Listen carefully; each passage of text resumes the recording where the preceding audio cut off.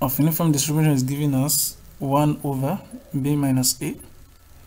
Then we have is 0 otherwise, whereby the interval of x, we have x greater than or equal to a less than or equal to b.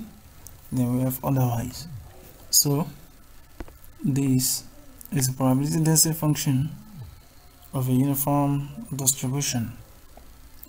The mean, we have it as e of x equals to b plus a divided by 2, and the variance as b minus a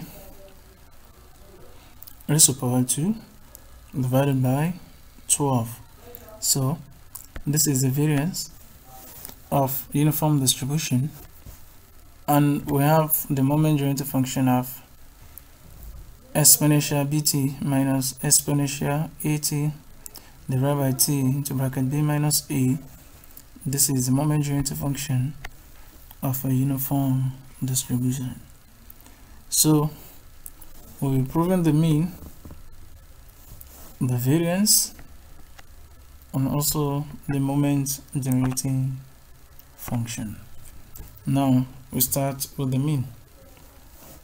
So expected value of a uniform distribution, and this will be giving us e of x integral b to a x multiplied by f of x the x, whereby this f of x, the x, stand from the uniform distribution, probability density function of uniform distribution, and the uniform distribution is one of the continuous variable. So here now we put the real value of this f of x, and we're going to have integral b to a x multiplied by 1 over b minus a dx. So we have this now, this is x multiplied by 1 over b minus a, whereby f of x is now equal to 1 over b minus a dx. So this 1 over b minus a is a constant, and therefore we need to bring it out here to bring at the back of this integration, and we have that 1 over b minus a integral b to a into bracket x dx. So we are integrating with respect to x, and the only variable we're integrating now is this x. So by the time we integrate this, by the time we integrate x, we're going to have x raised to power 2 dx. You should not forget that we still have our constant here, the constant remain, and that will be 1 over b minus a into brackets, then we have 1 over 2 multiplied by x raised to power 2, then we have our interval b to a. So the integration of this x is now 1 over 2 multiplied by x raised to power 2, then we have our limit here, the upper limit, which is the b, and the lower limit, which is a. So we'll substitute this limit into the for x. Then before we do that, this 1 over 2, we can actually bring it here so that it will look easier. And we're going to have this, we have 1 over 2 into bracket b minus a multiplied by x raised to power 2, then we have our interval b to a. Now from this point now, we're now going to substitute this upper limit for x minus the lower limit for x, and we should not forget that this is raised to power 2, and therefore this, the whole list will give us b raised to power 2 minus a raised to power 2. Now this is what we mean by that. Let's say b square minus a square divided by 2 into bracket a b minus a. Now this b square minus a square here is a difference of 2 square, so we can expand it this way, and we're going to have equals to b minus a into b plus a divided by 2 into bracket b minus a. So now this b minus a, we eliminate this b minus a, and what will remain here now is b plus a divided by 2, and that is our expected value of the uniform distribution. b plus a divided by 2. So this is the mean of a uniform distribution. Now we need the variance. For us to get the variance, we need to apply this. I say the variance of a uniform distribution is given as this. We have variance of x into bracket expected square value of x minus expected value of x all raised to the power of 2. Now this value that we'll get here as the mean of x is what we know as e of x. Then we're not going to square it finally, but before we do that, we need to get this our e of x raised to the power 2. And for us to get e of x raised to the power 2, let me say this, we need to get the value of that e of x raised to the power of 2. That is for e of x raised to the power of 2. Now we are going to do this just the way we did the mean, and if you don't forget, we say this is actually supposed to be integral x raised to the power 2 multiplied by f of x dx. F of x dx will give us this e of x square here. Now let's see what we have. We said e of x squared equals to integral b runs to a, then we have x raised to the power 2 multiplied by f of x, and we should not forget the f of x, which is a uniform distribution.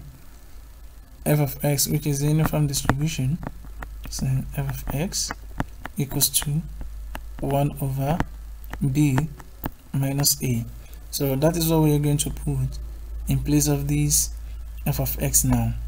Instead of having f of x, we put the normal distribution there, and we say this equals to e of x raised to the power 2, then integral b runs for a x raised to the power 2 multiplied by 1 over b minus a. So we've done that, the x. So you can see this is our uniform distribution here, the probability density function uniform distribution. So what happened next? We should not forget that 1 over b minus a will come out because it's a constant. Then we integrate x raised to the power 2, and if you integrate x raised to the power 2, this will give us x raised to the power 3 divided by 3, and we also have our limit, which is a b to a. So that will lead us to what we have here. So 1 over b minus a multiplied by bracket open 1 over 3 multiplied by x raised to the power 3, then we have our limit b to a. Now this 1 over 3 here, we can actually bring it to the back here so that it will be easier for us to substitute this limit here, and that will give us 1 over 3 into bracket b minus a multiplied by x raised to the power 3. However, our limit b to a. Now we substitute the upper limit for x here minus the lower limit for x here, and that is what we're going to have next. So we substitute this upper limit b for x minus the lower limit for x. We're going to have b raised to the power 3 minus a raised to the power 3. Then with this a constant outside here, we have 1 b raised to the power 3 minus a raised to the power 3 divided by 3 into bracket b minus a. Now this b raised to the power 3 minus a raised to the power 3 is what we are going to open next, and if we open this, we are going to have this b minus a into bracket b raised to the power 2 plus ab now plus a raised to the power 2 bracket close divided by our denominator 3 into bracket b minus a bracket close. Now definitely this b raised to the power 3 minus a raised to the power 3 give us this expansion here, which is b minus a into bracket b square plus ab plus a square. That is the expansion of this b cube minus a raised to the power 3. Now if you do this now, There's b raised to power b minus a will cancel this b minus a here, so we're going to be left with e of x squared equals to b raised to power 2 plus ab plus a raised to power 2 bracket close, now divided by 3. This is our expected value of x squared. So all we need now is to substitute our value of e of x that we've gotten earlier, saying e of x equals to b minus a divided by 2. b minus a divided by 2. So by the time we square the whole of these, then we're going to have this one too, or raised to the power of 2.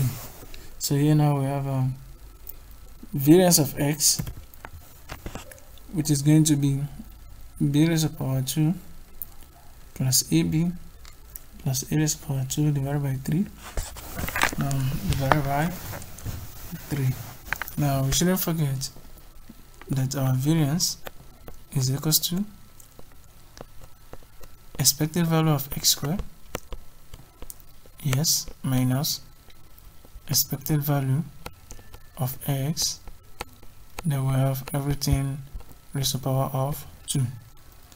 Expected value of x raised to the power 2 is what we have here. Now expected value of x squared is what we have here. So by the time we now substitute this value here and this value here into this variance that we have here, that result to what we have in this place. Now what we need to do next now is to open this b plus a divided by 2 all raised to the power of 2. We need to open this bracket here, and that will give us b squared plus ab plus a raised to the power 2 divided by 3, yes, minus b raised to the power 2 plus 2ab plus a raised to the power 2 divided by 4.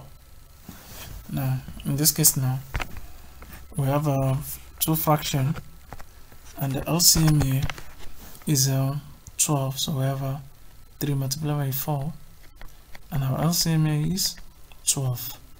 Now square minus 3a raised to the power 2 over a raised to the power 2, and that will lead us to what we have next here. So variance of x equals to b minus a raised to the power of 2 divided by 12. So that's what we're going to have.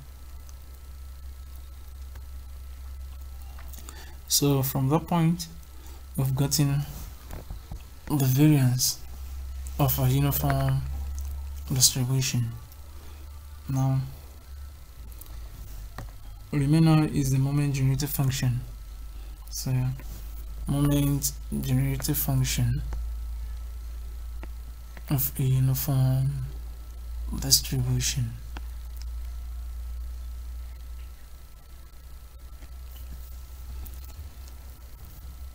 Moment generated function of a uniform distribution, and this will be given as m subscript x of t equals to integral b raised to a exponential tx multiplied by f of x dx, and our f of x, the x is 1 over b minus a. So this f of x now, we need to put the real density function there, and that will give us m subscript x of t equals to exponential raised to the power tx divided by b minus a. Now if you take this b minus a to the back as a constant and we integrate exponential tx, we're going to have an exponential. If you integrate that, we're going to have an exponential raised to the power tx divided by t. Then we have our interval, which is a b a. And what do we have next? We have mx sin square x of t equals to 1 over b minus a into bracket exponential raised to the power tx divided by t, then we have our interval. So what we need to do now is to substitute the upper limit of this interval into exponential t. So we're going to have an exponential tb minus, when we substitute the lower interval, which is exponential ta. So we have everything divided by t, and that will give us